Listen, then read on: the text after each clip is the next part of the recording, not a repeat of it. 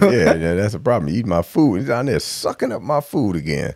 It's the first thing I did when I came here. And then when you leave out of here, you probably say, I'm hungry. And then I'm like, how come these waffles always I'm go? gonna grab some waffles. Yep.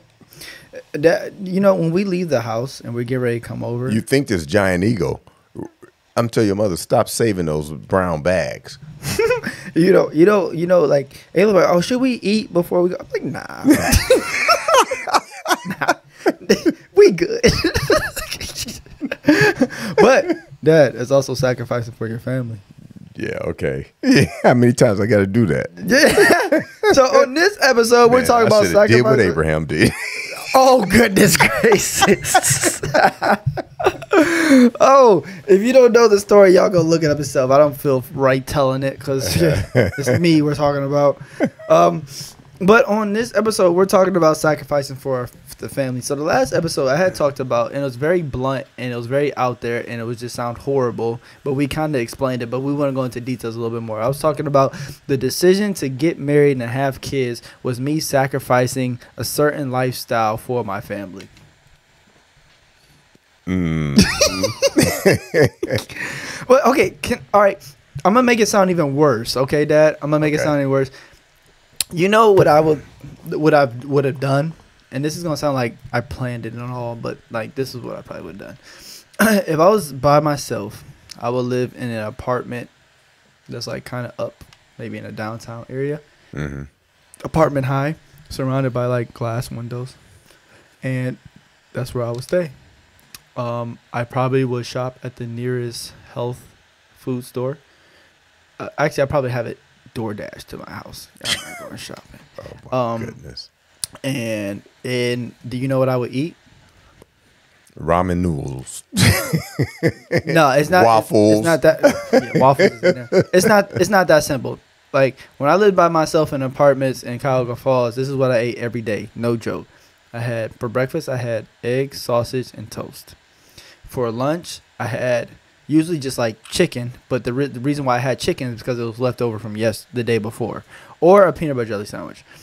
For dinner, I'll have chicken, potatoes, and mixed vegetables every single day. That's what I ate. And then sometimes I don't really eat waffles at my house. I eat them at your house. Yeah, you do. Yeah. And so I didn't really eat them at my house, but that's what I ate every single day. My grocery bill for 2 weeks was like bucks. And I told Ayla, like, when Ayla and I started dating and then, like, she'll come over and eat and stuff like that, like, I told her, like, my grocery bill is $80 bi-weekly. And she could not believe it. I'm like, yeah, I get the big pack of chicken. It's like 12 or 14 pieces of chicken in there. Big bag of mixed vegetables. A box of eggs. It'd be like 60 eggs in there. 2 packs of sausage. Bread. A bag of potatoes, and then like sometimes I had to get like spices and stuff like that. But jelly and peanut butter. That's what I. That ain't all you had because you come over here, your mother pile you up with stuff going home. I'm like, what happened to all this stuff I had? Well, I'm just talking about stuff I pay for. I ain't talking about that. But that's what I ate every day, right? And so I told Ayla that. She's like, there's no way. I don't believe it. And then when she told me what her grocery bill is, I was like, how? Like, her grocery bill is well over $100-some by herself. But Ayla's buying like all kind of extravagant fruits and veggies and stuff like that, and I'm like, we're not gonna eat that. But yeah, and so that's what I would do. Like, if I would have an apartment like that, buy my set groceries. I will wake up the normal times that I wake up, but I'll push content all throughout the day. Come home, eat, play video games, maybe put together some couple training plans, content, go to sleep, wake up the next day, and do it all over again. That's what I do. You want to hear what I do now, though, Dad? Yeah, I was going to say, when did the transition happen? Okay, so just talk about having 2 kids. All right, I'm not even going to talk about with Des, right? Because this is what my life looks like right now. So I wake up at like 4 a.m. to 5 a.m. depending on the day. I get ready. If Des is coming to the gym with me, I'm getting him ready, and then we go to the gym. I'm training from like 5:30 a.m. depending on the day, 5:30 a.m. to about 10 o'clock. Then I come home, right? When I get home, it's game time. Des and Weston, I play with them, or like sometimes Ayla will have them getting ready to eat breakfast or whatever, or like I will just try to help put some things away around the house. But a lot of times we sit. I try to occupy the kids a little bit so Ayla can get a little bit of a break if both of them are at home. And then she usually has breakfast and I'll eat breakfast or whatnot. Then we'll sit there for the couple of hours and we'll just like talk, play with the kids, and then around like 1:30, between like 1:30 to about like 2:15, I'm getting ready to go back to the gym. So usually after that, I get a coffee. I drink my coffee at like 1:30, 2 o'clock. Get to the gym. I train from like 2:30 to about 7:30. Then I get home. The gym is about 25-30 minutes away. I get home. I'm occupying the kids while Ayla's finishing up dinner if if we're making dinner that day. And then we all eat. And then Des goes crazy for about an hour. Like he runs around throwing stuff, playing stuff. Then eventually he crashes. Weston usually falls asleep first. He crashes. I plan on getting content done, but half the time I go to sleep, and then I wake up the next day and I do it all over again. So content usually for me gets done in the morning in between clients. So like if it's if I have like a 5:30 client, between like 5:30 to 6, usually 7:30 is open. People don't schedule that time because they're either getting ready to go to work or whatever. So 7:30 is when I start putting together stuff. Next client usually in about like 8 o'clock, and then so I usually have an hour and I dictate to that. And so that is my schedule now. So the schedule I had before, schedule now totally different, and where we live. So in doing all that, and I know in the past I told you that your life would change and things would change like that. Did you ever foresee the experience and like you're experiencing now, and you still got some stuff to do, and things going to happen, and you're going to have more experiences? Did you ever experience it, or think your experience to be like it is? No, not really, actually. And I know we talked about it on the podcast before. I was like, oh, not much going to change, but it 100% has, right? Yeah. And so, but honestly, like I don't change it, right? I like that lifestyle. Midday, if it's warm and things are going well with the weather, like we go out and do stuff. Like we'll go to the park, or like a couple times we went to the zoo and stuff like that. Because I like doing stuff. I like going places and stuff like that. And having the boys makes it fun too. So I don't want to change any of that. That lifestyle that I had before, I feel like I would just do that because I just had the time to do it. But now, like, almost life has like a purpose a little bit. I'm doing these things in the gym and trying to get all this stuff going so we can be able to do more stuff like that. Before, like how I described like what I would have probably been doing or what I was doing before, like Ayla and the kids and all that other stuff.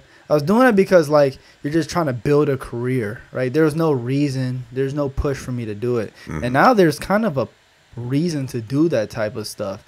And so like granted, I don't put as much time and effort into that type of stuff as I did before because of like responsibilities, but I look at it like priorities, right? I have my priority is to hang out with my family and do that other stuff, and that other stuff that needs to be done fuels it. But in realizing that I am sacrificing like this progression of like the things I'm doing, I also try to put myself in a position to bring on people that can help me and things that help me with the things I don't really prioritize, if that makes sense.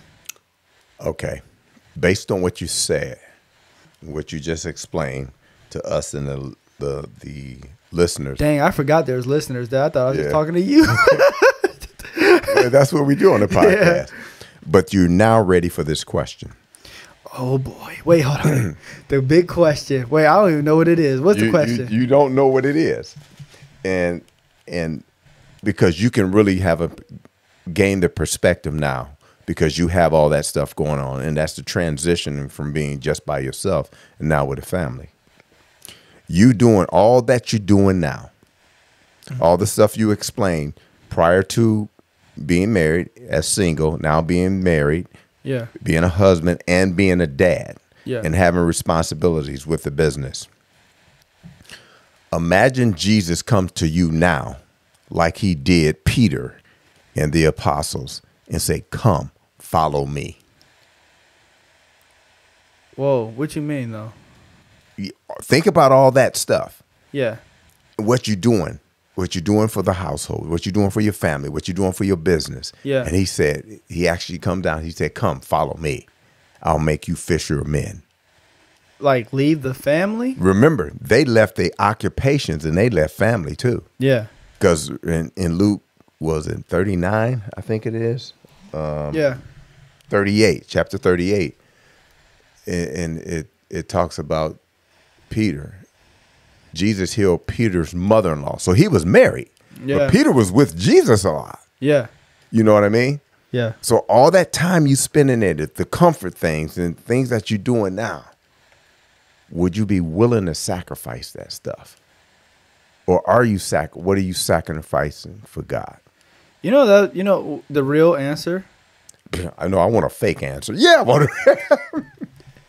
That would be hard. Not because of the decision to leave to go with God, but the thought process that not really the boys, they too young, but like the thought process that Ayla and them would have for leaving. Or like not leaving, but spending more time doing those things. You know, Well, that's the same question that you can ask her as a wife, as your significant other, as the mother of your kids, and you.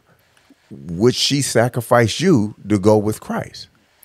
Yeah. I mean, that's a rhetorical question. Yeah. But I'm saying, but the mindset, because we often do things and don't even consider what we do for Christ or consider doing anything for Christ or bringing him into the picture. yeah. You know, we get so busy, caught up in life, doing stuff that we want to do. But let me ask you this. What does that look like? So maybe it'll be easier for me to kind of put together a question if I knew. What does that look like when you're saying leave the family to come with me? Well, I'm saying that's what they did. Yeah. I'm just saying you have a better perspective now because you have those responsibilities now. You have a family and kids, and they're growing in the formative years. But now you can understand what they did. Yeah. How significant that was. Yeah. Oh, I see. So you never really meant for me to answer it. It was just you understand when he told them to come follow him. You understand because you have those things now. You can better understand how huge that was, and how trusting in Christ that was for them to do that. Yeah. And their spouses, because Peter was married. Yeah. That's crazy. You know what I'm saying? Yeah. Just like you understand now when Abraham was going to sacrifice his son.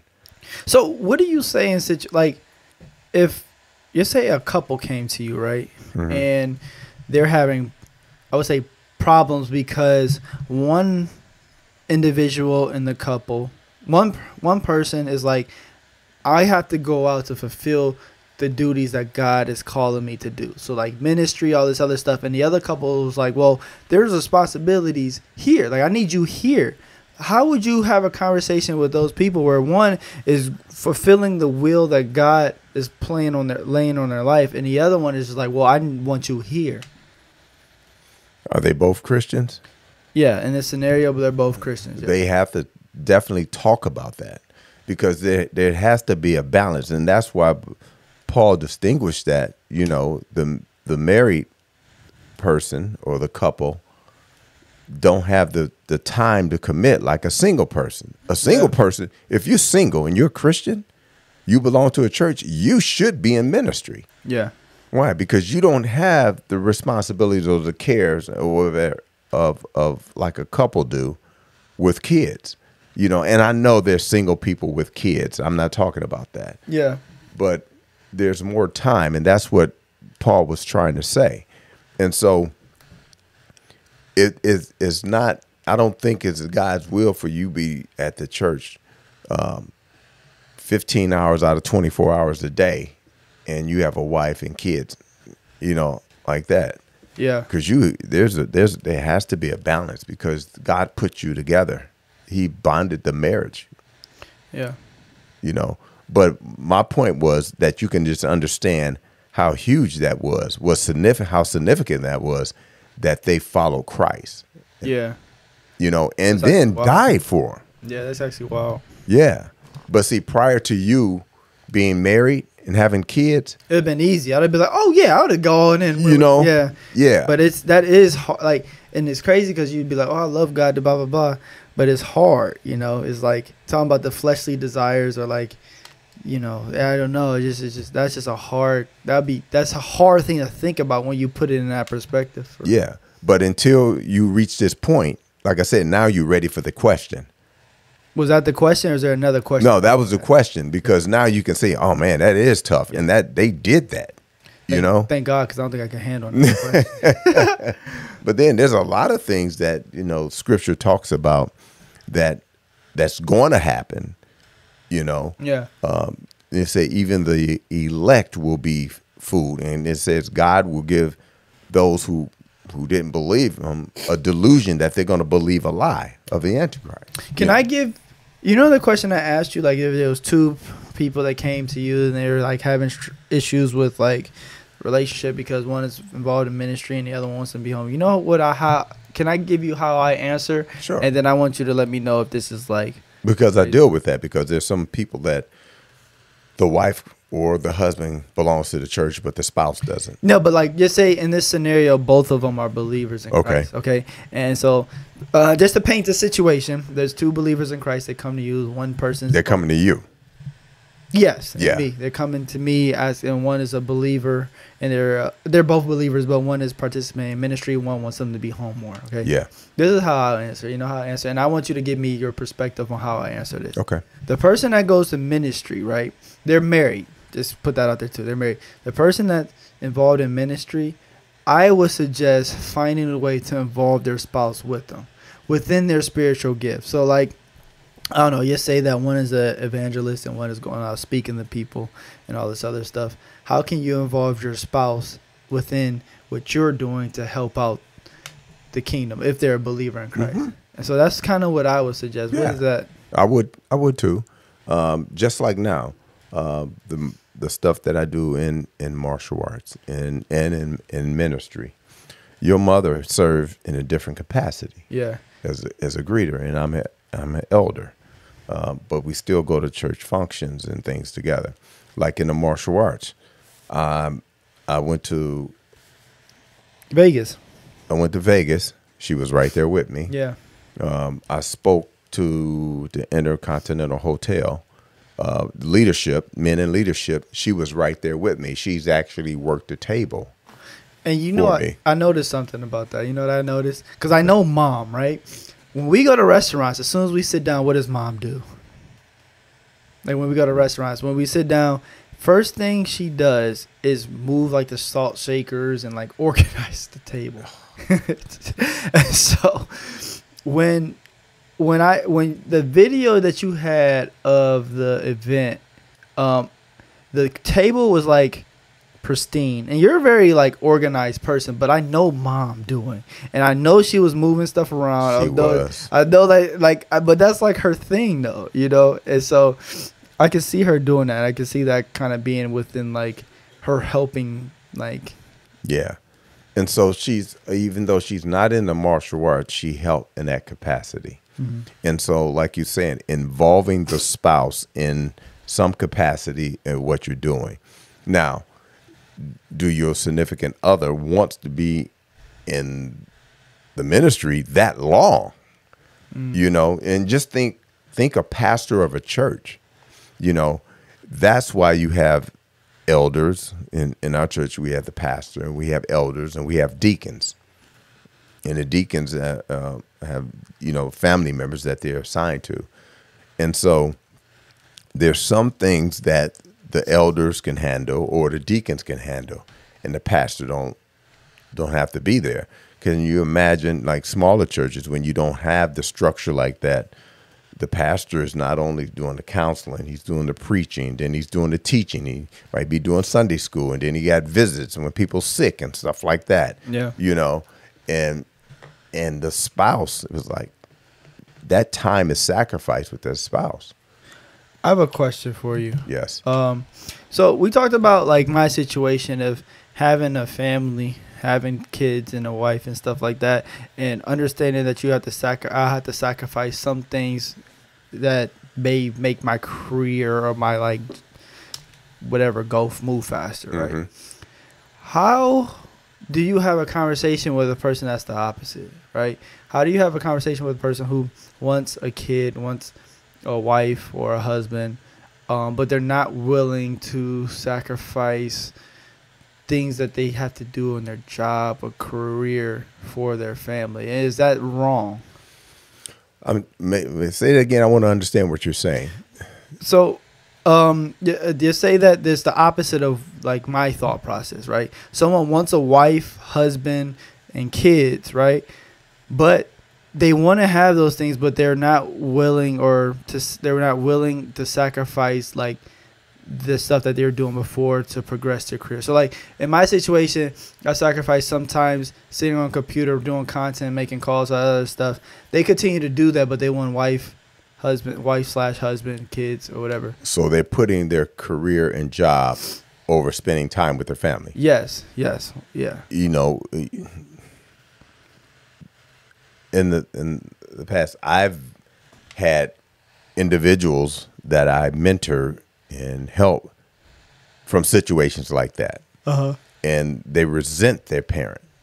Their parent? Or like the kids resent their parent. Right. Because they spend more time in doing that because they're an executive or they're doing this and they're doing that. Yeah. You know, they don't come to any of the sporting events or they can't. They say, because I got to go here. I got to be there. Yeah. You know, and that's resentment. Like, I only missed one of your races when you were competing. Isn't that crazy? That's when I broke the record too. That's when you broke the record because I was coming, but I had practice there because I think that was during the district's time. Yeah. And so maybe that was a sign that you shouldn't come. Whatever. but it's not that. I don't know. What people have to think, and that's the sacrifice in there. You know, I wanted to be there. That's why you didn't know my accomplishments, and I think you was like a junior in high school. Of what? My martial arts accomplishment. Yeah, I did. You didn't know about it because you didn't see the video until later. Yeah, I did. 100%. I've seen that video multiple times. We used to go through those VH tapes all the time. And that's why part of it was erased. I'm little. Not saying it was me. I don't know. Yeah. I don't know if it was me. But yeah, I seen them. I knew your accomplishments growing up. But I mean, you were little. You didn't really realize. Yeah, but like I knew like all that you did. But I wasn't going to tournaments and competing in things. Yeah. Like that because of you and Tori coming up. Yeah. And the things that you guys was involved with. I was willing to sacrifice that. Now that you guys are older, you got your own thing going on. I started consulting, teaching, training again. You know, so you have to know what you want and know what you're willing to give up.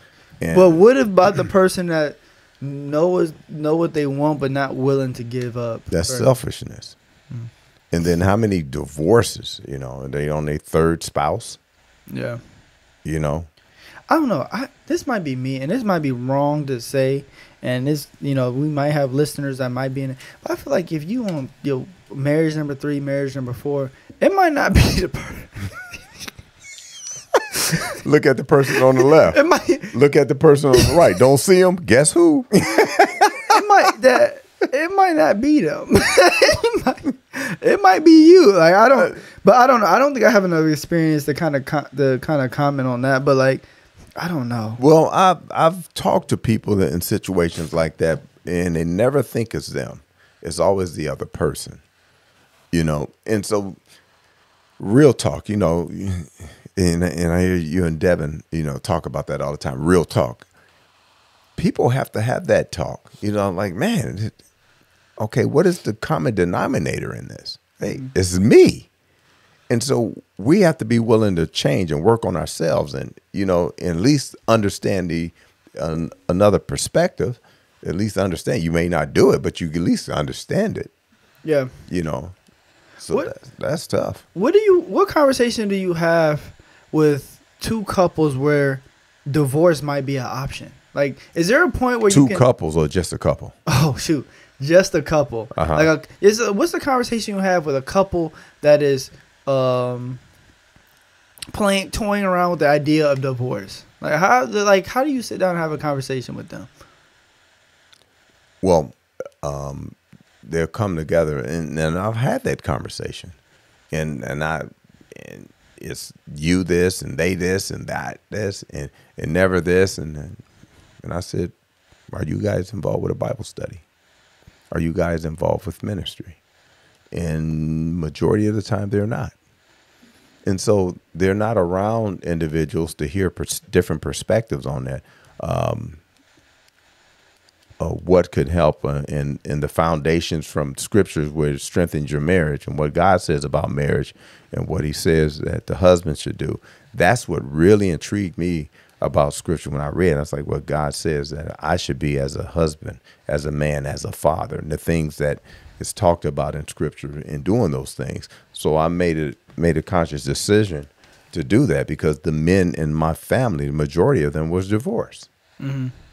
And I didn't want that, but the difference in me, I had a foundation. I developed a foundation in Christ and started building upon that, what he said to do, and what I should do as a father, to protect you guys and to cultivate the relationship and honor my wife, and had to change my thinking and change the people, some of the people I was around. So let me ask you this, right? You have two couples, right? One, a couple. I keep saying. You keep saying two couple. Yeah. You have a couple. Okay. There's a couple. Yes. And one couple is one person. maybe that's the problem. Okay. Yeah. Too many people involved in this situation. Okay. So there's a couple. Uh-huh. One person is like, I want this out of my husband, out of my wife. And the other one is not fulfilling that. How do you have a conversation? Or let's say both. Okay, let's do that one first, and then we'll go into both. So one person in the relationship is like, I need this, that, and third. The other one is just not doing it or seeing it. How do you have that conversation? It's like that. It's like what we talked about, the person not willing to sacrifice certain things for their family. My question is, why do you want that out of them? It depends on how long they've been married. I'm going to be real with you. That never even hit my head. Like, why do you want that out of that person? And a lot of times it's because they're probably mimicking of the house they grew up in. Uh-huh. And they adopted some of those things. That's the things that they've seen. Or somebody's in their ear telling them, oh, I wouldn't do that or whatever. So it's certain expectations? Yeah. But and I'm assuming these people, if they're talking about divorce, they've been married some period of time. I don't know. It's a hypothetical situation. Yeah. I don't know. Well, and that plays a factor. I mean, like, why do you want that out of them? And then that other person, the other spouse, can they actually do that? And do they have a desire to do that? Or are you trying to mold them into what you want them to be? So could both parties be wrong, or is there one that's more wrong than the other? It could. I mean, like if Ayla wants you to do certain things, to do it a certain way, and that's not your makeup, that could. But then again, can you sacrifice some of the little things to make that person happy or fulfill that? Yeah, those are tough questions that you have to ask yourself. And you can't base your relationship on how you do things in your relationship off of what other people do. Yeah. Because you're different personalities, different people, and there was some reason you two came together. Yeah. And if it's brought together by God, it was done for a reason. I'm going to be transparent about Ayla and I relationship. Okay. So I am like, okay, Ayla's creative, right? I'm also like a creative too. I like to take something from the ground up and try to build it, right? Mm-hmm. Hence what I do for a living, right? Mm-hmm. And so like entrepreneurship, like the building and reconstructing and like business and stocks, I am intrigued in that, mm-hmm. right? I would love for Ayla to have that same type of passion and mindset, but she doesn't. But And Ayla you is. want to tick her off, try to make her. I know, and that's the thing that I had to like kind of learn is that Yeah. so like Ayla has some ideas, and like I'm always like if remember I think it was like 2 episodes ago I was like if you got a hobby, find a way to make it. You Yeah. know? But that's not for everyone. Right. And so I found myself being in a position of trying to always encourage Ayla to do these different things, but that's not what Ayla really wanted to do. Right. So she has ideas of like helping and doing different things, but not in the capacity of just like building up a whole business to do it. Right. And so instead of just trying to push this narrative like Ayla, go get an LLC, Ayla, go register a business, Ayla, go reach out to these people that can possibly invest, Ayla, go send email, all this other stuff, is that I know what I want to do with the building up of my quote unquote career. How can I use Ayla's talents within that where she doesn't have to worry about all the stuff that she doesn't want to do? She can just literally do what she's good at. So like I said, just about to, or not like I said in the other episode, but in the process of getting a new facility, right? You know who did the blueprint and the drawing for it and made sure everything flew?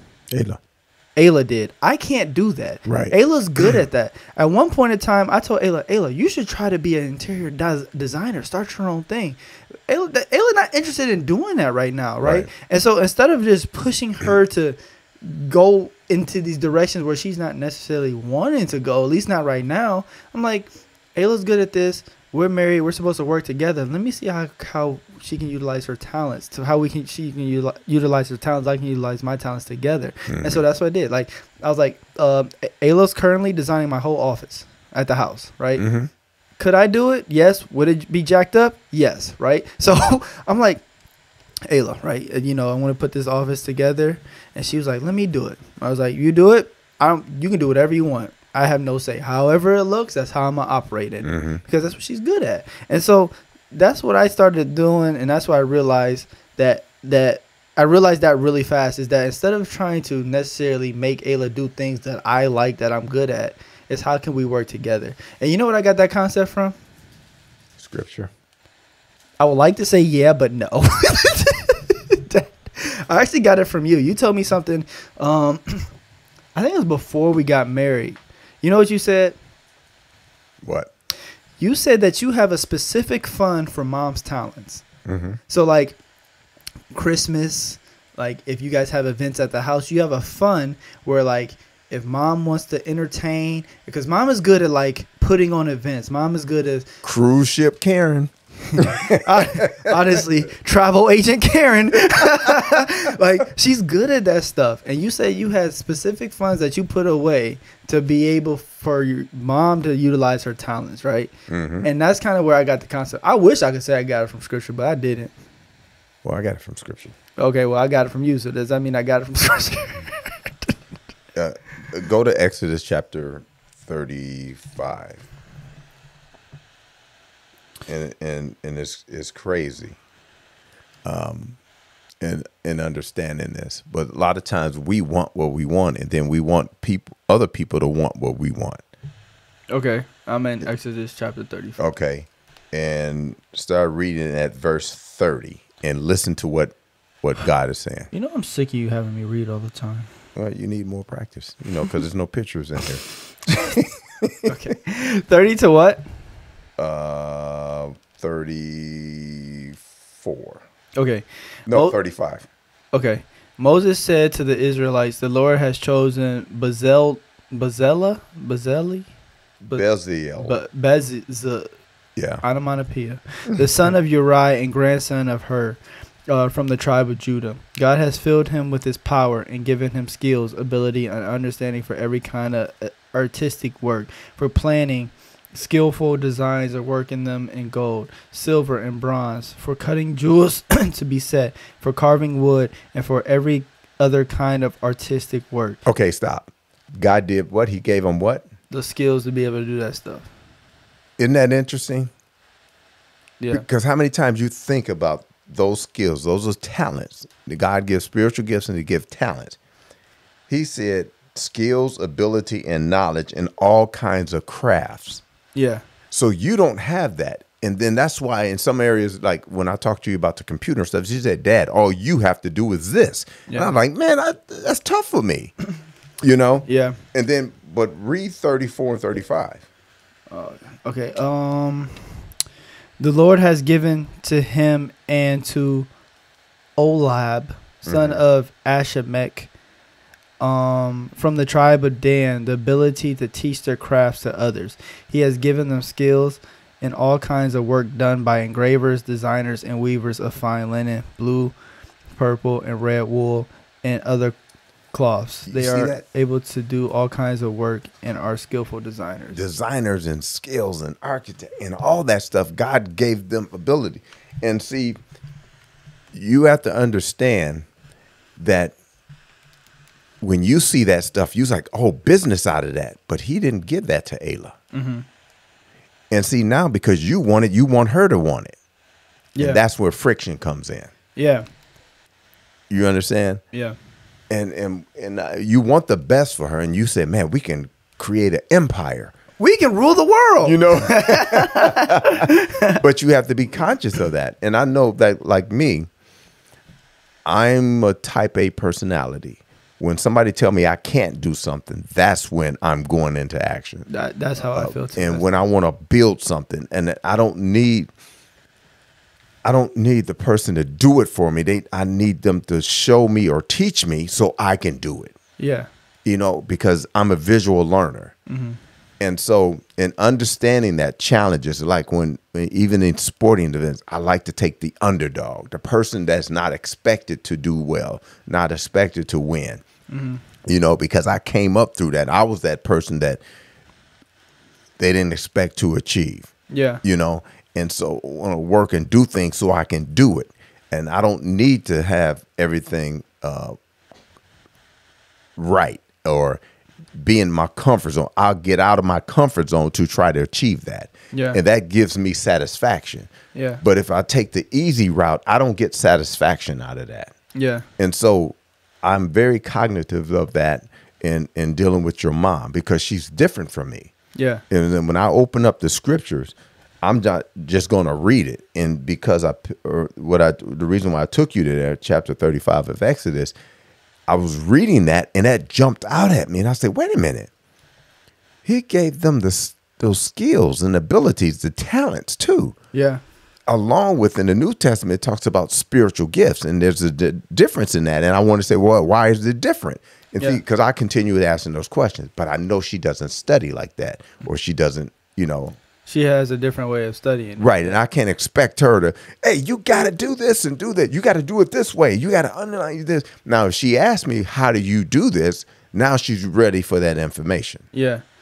I don't know. Yeah. Because the thought process is not wrong. Like mom's thought process, how she studies is not wrong. Right. Ayla's what she wants to do and the things that interest her is not wrong.